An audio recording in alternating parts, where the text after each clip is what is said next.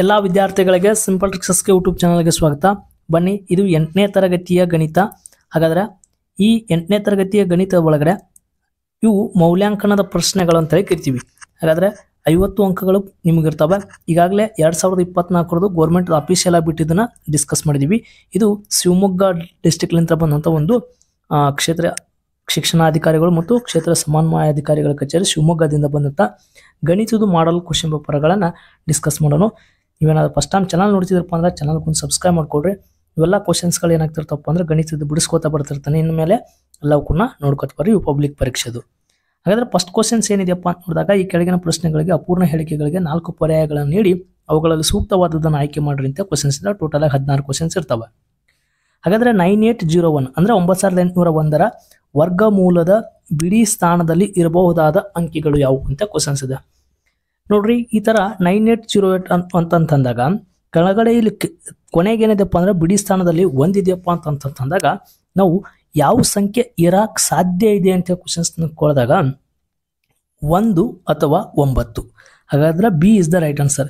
Sir, ಇದು ಹೆಂಗಾಗ್ತದ್ರಿ 1 ಅಥವಾ 9 ಅಂತೇಳಿ ನೋಡಿದಾಗ ಕೊನೆಯದಾಗಿ ಈಗ 9801 ಇದೆ. 9801 ಇಂಟು ಮಲ್ಟಿಪ್ಲಿಕೇಶನ್ಸ್ ಮಾಡಿದಾಗ ಕೊನೆಗೆ ಒಂದೇ ಬರ್ತದೆ 1. ಒಂದು ವೇಳೆ ಕೊನೆಗೆ ಇಲ್ಲಿ ಯಾವುದೋ ಒಂದು ಸಂಖ್ಯೆ ಐತಪ್ಪ ಅಂದ್ರೆ 9ರಲ್ಲಿ 9ನ್ನ ಮಲ್ಟಿಪ್ಲಿಕೇಶನ್ಸ್ ಮಾಡಿದಾಗ 9 × 9 ಅಂದ್ರೆ 81. ಕೊನೆಯ ಅಂಕಿ ಬರೋಕ್ಕೆ ಸಾಧ್ಯ ಏನಿದೆ? 1 ಇದೆ. ಹಾಗಾದ್ರೆ 1 ಇರಬೇಕು ಅಥವಾ 9 ಇರಕ್ಕೆ ಸಾಧ್ಯ. ಸರ್, 4 ಮತ್ತು 6 ಯಾಕಾಗಲ್ಲ? 4 ಇತ್ತಪ್ಪ ಅಂದ್ರೆ 4ರ ವರ್ಗ ಎಷ್ಟು? 16. ಕೊನೆಗೆ 6 ಬರೋಕ್ಕೆ ಸಾಧ್ಯ ಇದೆ. 6ರ ವರ್ಗ ಎಷ್ಟು? 36. ಕೊನೆಗೆ ಏನು ಬರ್ತದೆ? 6 ಬರ್ತದೆ. ಹಾಗಾದ್ರೆ ಇದು ಬರಲ್ಲ. 3ರ ವರ್ಗ ಎಷ್ಟಪ್ಪ ಅಂದ್ರೆ 9. ಹೌದಾ? 9ರ ವರ್ಗ 81. ಇಲ್ಲಿ ಬಟ್ ಇಲ್ಲಿ 3 ಇದೆ, ಹೀಗಾಗಿ ತಪ್ಪಾಗ್ತದೆ. 2ರ ವರ್ಗ 4, 8ರ ವರ್ಗ 64. ಹಾಗಾಗಿ ಇಲ್ಲಿ 4 ಬರ್ತದೆ. ಇದು ಆಗಕ್ಕೆ ಸಾಧ್ಯ ಇಲ್ಲ. ಆಪ್ಷನ್ಸ್ ಬಿ ರೈಟ್ ಆನ್ಸರ್ ಆಗ್ತದೆ. ನೆಕ್ಸ್ಟ್ ಕ್ವಶನ್ಸ್ 21y5 ಎಂಬುದು 9ರ ಗುಣಕವಾಗಿದ್ದು y ಒಂದು ಅಂಕಿಯಾಗಿದ್ದರೆ yನ ಬೆಲೆ ಏನು ಅಂತ ಕ್ವಶನ್ಸ್ ಇದೆ. ಇದು ನಿಮ್ಮ ಪುಸ್ತಕದಲ್ಲೇ ಎಕ್ಸಸೈಸು ಅಭ್ಯಾಸ 1.2 ನಾನು ಆಲ್ರೆಡಿ 8ನೇ ತರಗತಿದು ಎಲ್ಲ ಎಕ್ಸಸೈಸ್ಗಳನ್ನು ಹೇಳ್ಕೊತ ಬಂದಿದ್ದೀನಿ. ನೀವು ನೋಡ್ಬೋದು. ಎಕ್ಸಸೈಸ್ 1.2ನ ನೀವು ನೋಡಿದ್ರಪ್ಪ ಅಂದ್ರೆ ಈ ಕ್ವಶನ್ಸ್ನಲ್ಲಿ ಬಿಡಿಸಿದ್ದೀನಿ. ಹಾಗಾದ್ರೆ 21y ಎಂಬುದು 9ರ ಗುಣಕವಾಗಿದ್ದು yನ ಒಂದು ಅಂಕಿ ಆದರೆ yನ ಬೆಲೆ ಕಂಡುಹಿಡಿಯಿರಿ ಅಂತ ಕ್ವಶನ್ಸ್ ಇರ್ತದಲ್ಲ. ಹಾಗಾದ್ರೆ yನ ಬೆಲೆ ಕಂಡುಹಿಡಿಯಿರಿ ಅಂತಂದಾಗ ಇಲ್ಲಿ ನೋಡ್ರಿ, ಈ 2 + 1 + y ನನಗೆ ಗೊತ್ತಿಲ್ಲ. ಹೌದಾ? y ನೆಕ್ಸ್ಟ್ 5 ಇದೆ.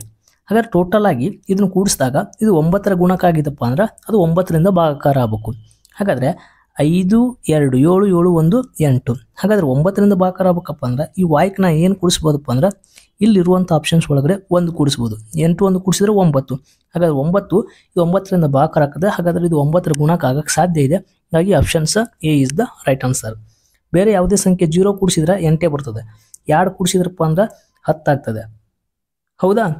3 ಕೂಡಿಸಿದ್ರಪ್ಪ 11 ಆಗ್ತದೆ. ಇದು ಯಾವುದೇ ಮಗ್ಗಿ ಒಳಗೆ 9 ಮಗ್ಗಿ ಒಳಗಡೆ ಹೋಗಲ್ಲ. ಹಾಗಾದ್ರೆ y ಬೆಲೆ ಏನಾಗಿರ್ಬೇಕಪ್ಪ ಅಂದ್ರೆ 1 ಆಗಿರ್ಬೇಕು ಅಷ್ಟೇ. ಇನ್ನು 3 ಘಾತ ಎಷ್ಟಿದೆಯಪ್ಪ ಅಂದ್ರೆ -2 ಇದೆ. ಇದರ ಬೆಲೆ ಏನು ಅಂತ ಕ್ವಶನ್ಸ್ ಇದೆ. ಈ ಥರ ಇದ್ದಾಗ ಇದು ನೆಗೆಟಿವ್ದಾಗಿದೆ. ಇದು ಪಾಸಿಟಿವ್ ಆಗ್ಬೇಕಪ್ಪ ಅಂದ್ರೆ ಕೆಳಗಡೆ ಏನು ಇರ್ಲಿಕ್ಕಂದ್ರೆ 1 ಇರ್ತದೆ. ಹಾಗಾದ್ರೆ ಇದನ್ನು ವಿಲೋಮ ಅನುಪಾತ ಮಾಡಿದಾಗ 1/3 ಇದರ ಹೋಲ್ ಘಾತ ಏನಾಗ್ತದಪ್ಪ ಅಂದ್ರೆ ಈ ಥರ ಘಾತ ಹಾಕೋಬೇಕು. ಹಾಗಾದ್ರೆ 1ರ ವರ್ಗ 1 ಕೆಳಗಡೆ 3 ಇದು ಅಂತಂದಾಗ ಈ 2 2ಕ್ಕೂ ಸಂಬಂಧಪಡ್ತದೆ. 3ರ ವರ್ಗ ಎಷ್ಟಪ್ಪ ಅಂದ್ರೆ 9. 9ನೇಯ 1 ಅಂತೇಳಿ ಕರಿತೀವಿ. Option C ದಲ್ಲಿದೆ. C is the right answer. Next question number 4. x - 2 = 7 ಆದರೆ ಇಲ್ಲಿ x ನ ಬೆಲೆ ಏನು ಅಂತ ಕ್ವಶನ್ಸ್ ಇದೆ. ಇಲ್ಲಿ ಬಾಯ್ ಲೆಕ್ಕನೂ ಹೇಳ್ಬೋದು. ಇಲ್ಲಿ 9 ಇತ್ತಂದ್ರೆ 9ರಾಗ 2 ಕಳೆದ್ರೆ 7 ಅಂತೇಳಿ. ಇಲ್ಲಿ ನಾವು ಬಿಡಿಸ್ಲೇಬೇಕಪ್ಪ ಅಂತಂದಾಗ x = 7. ಈ ಪ್ಲಸ್ ಮೈನಸ್ 2 ಇದ್ದಿದ್ದು ಈ ಸೈಡ್ ಬರ್ತಪ್ಪ ಅಂದ್ರೆ +2 ಆಗ್ತದೆ. x = ಎಷ್ಟಪ್ಪ ಅಂದ್ರೆ 9. 7 2 ಎಷ್ಟಪ್ಪ ಅಂದ್ರೆ 9. ಹಾಗಾಗಿ C is the right answer. ಸುಲಭ ಕ್ವಶನ್ಸ್ ಇದು. ನೆಕ್ಸ್ಟ್ ಕ್ವಶನ್ಸ್ 5 ಬಾಹುಗಳಿರುವ ನಿಯಮಿತ ಬಹುಭುಜದಲ್ಲಿ ಪ್ರತಿ ಹೊರ ಕೋನದ ಅಳತೆ ಎಷ್ಟು ಅಂತ ಕ್ವಶನ್ಸ್ ಇದೆ. ಒಟ್ಟು 360 ಡಿಗ್ರಿ ಇರ್ತದೆ. ಈ 360 ಡಿಗ್ರಿಗೆ ಇಲ್ಲಿ 5 ಬಾಹುಗಳಿರುವುದರಿಂದ 5ರಿಂದ ಭಾಗಾಕಾರ ಮಾಡಿದ್ರೆ 5 1 5 5 35. ಹೌದಾ? ಇನ್ನು 1 ಉಳಿತದೆ, ಅದು 10 ಆಯಿತು. 5 10 72 ಡಿಗ್ರಿ. ಹಾಗಾದರೆ C is the right answer ಆಗ್ತದೆ. Next question number 6. ಇದು ಈ ಥರ ನೋಡ್ರಿ, -19 / 29 ಇಂಟು ಮೇಲೆ 29 ಹೋಗಿದೆ -29 = 1 ಅಂತ ಬರ್ತಪ್ಪ ಅಂದ್ರೆ ಇದರಲ್ಲಿ ಬಳಸಲಾಗಿರುವ ಗುಣಾಕಾರದ ಲಕ್ಷಣಗಳೇನು? 1 ಬತ್ತಪ್ಪ ಅಂದ್ರೆ ಇದನ್ನ ವಿಲೋಮ ಮಾಡಿದರೆ ಈಗ ಹಾಗಾದ್ರೆ ಇದು ಗುಣಾಕಾರದ ವಿಲೋಮಾಂಶ ಅಂತೇಳಿ ನಾವು ಕರಿತೀವಿ. ನೆಕ್ಸ್ಟ್ ಕ್ವಶನ್ಸ್, ಮೂಲ ಬಿಂದುವಿನ ನಿರ್ದೇಶಾಂಕಗಳು ಯಾವುವು ಅಂತ ಕ್ವಶನ್ಸ್ ಇದೆ. ಮೂಲ ಬಿಂದು ನಿರ್ದೇಶಾಂಕಗಳು ಅಂದ್ರೆ ಇದು ಎಕ್ಸ್ ಆಕ್ಸಿಸ್ ಇದು ವೈ ಆಕ್ಸಿಸ್ ಅಂತ ಕರಿತೀವಿ. ಸ್ಟಾರ್ಟಿಂಗ್ ಇರುವುದೇ ಇಲ್ಲಿ ನಮಗೆ 0, 0. ಹೀಗಾಗಿ options B is the right answer. Next questions, 7x - 42ರ ಅಪವರ್ತನ ರೂಪ ಯಾವುದು ಅಂತ ಕ್ವಶನ್ಸ್ ಇದೆ.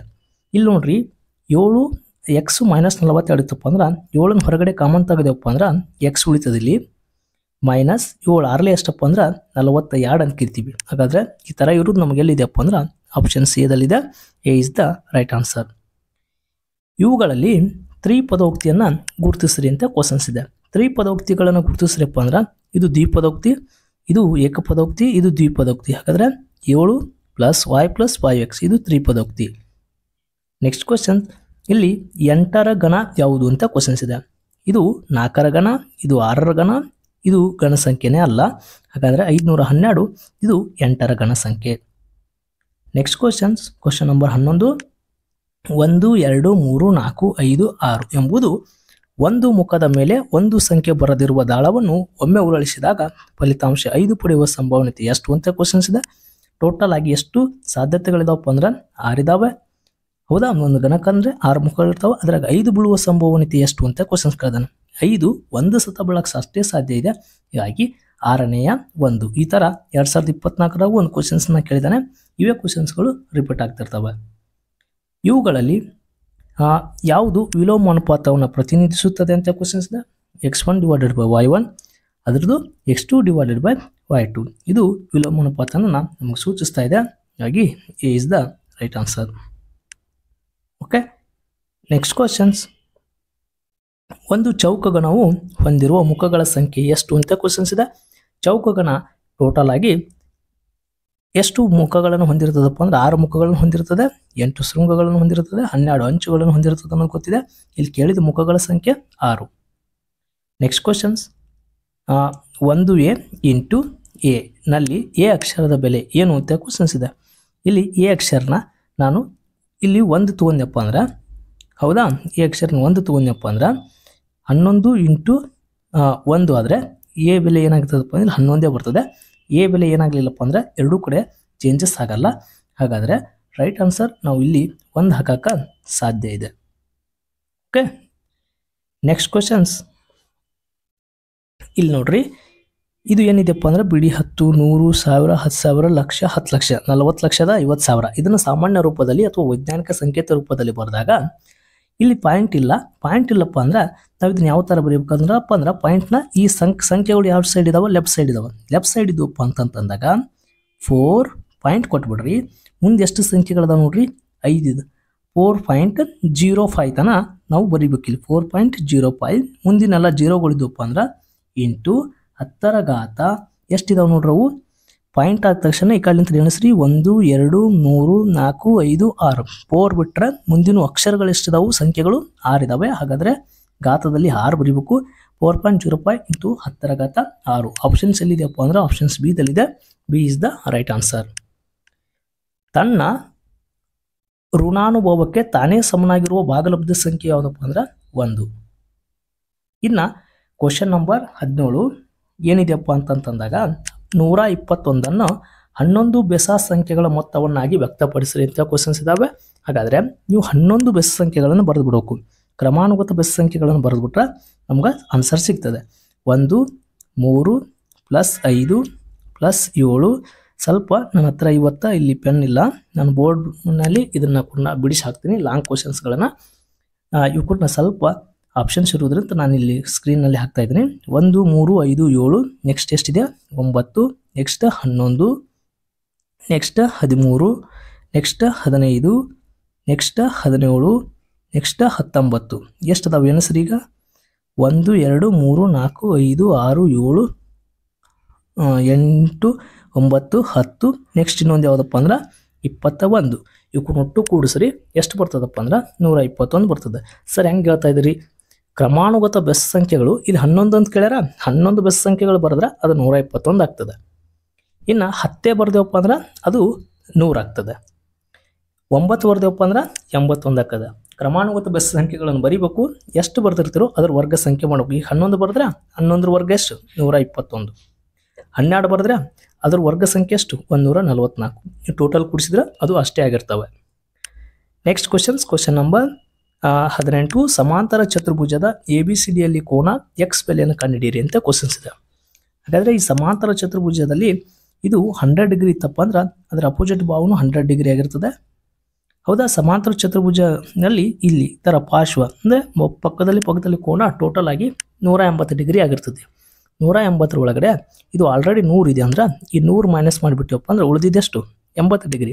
ಹಾಗಾದರೆ ಇದು 80 ಡಿಗ್ರಿ, ಇದು 80 ಅಂದರೆ ಇದರ ಅಪೋಸಿಟು ಇದು 80 ಇರ್ತದೆ. ಹಾಗೆ ಎಕ್ಸ್ ಬೆಲೆ ಎಷ್ಟಾಗಿರ್ತದಪ್ಪ ಅಂದ್ರೆ 80 ಡಿಗ್ರಿ ಆಗಿರ್ತದೆ. ನೆಕ್ಸ್ಟ್ ಕ್ವಶನ್ ನಂಬರ್, ಇದು ಮೊನ್ನೆನೂ ಒಂದು ಕ್ವಶನ್ಸ್ನ ಹೇಳಿದ್ದೀನಿ.